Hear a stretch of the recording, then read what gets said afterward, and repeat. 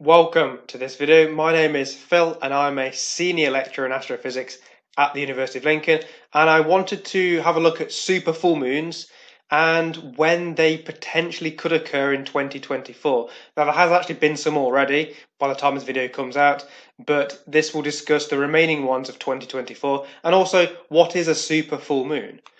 Well, before we do that, we need to actually discuss what the lunar cycle is.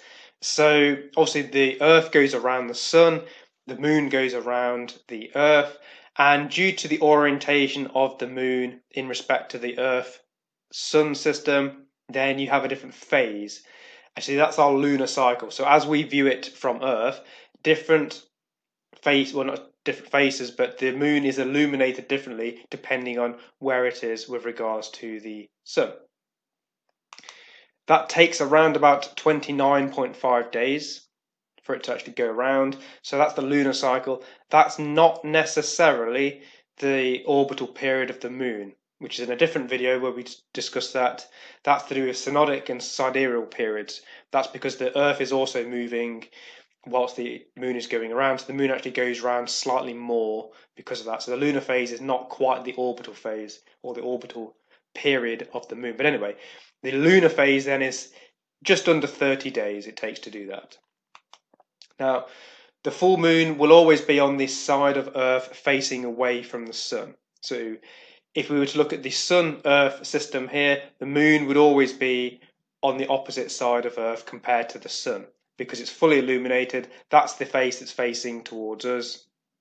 So we basically see that as a full moon, and that's on the opposite side of Earth.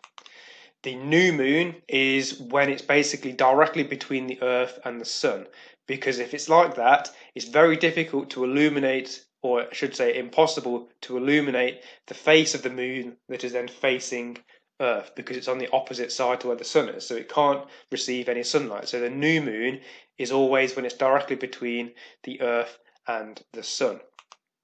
Now, the other key aspect is that the moon's orbit is elliptical.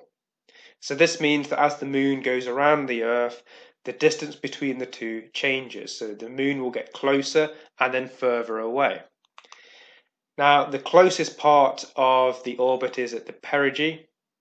This is basically when they're closest together. Has a few different names. This is what it's known as if we're talking about the moon, but it could be like the pericenter, the periapis, things like that.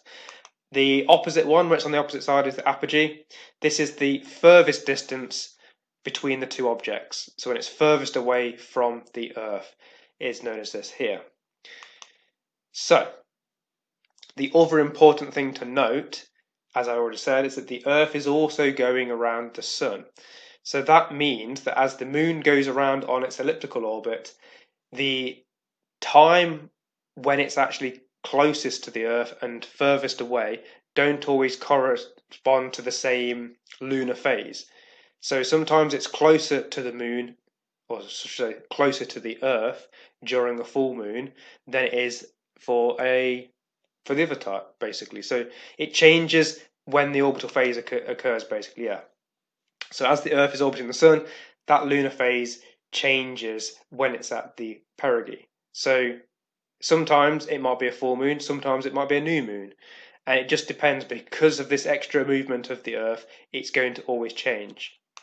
So what is a supermoon then? Well, the supermoon occurs when the moon is actually at the closest point to Earth.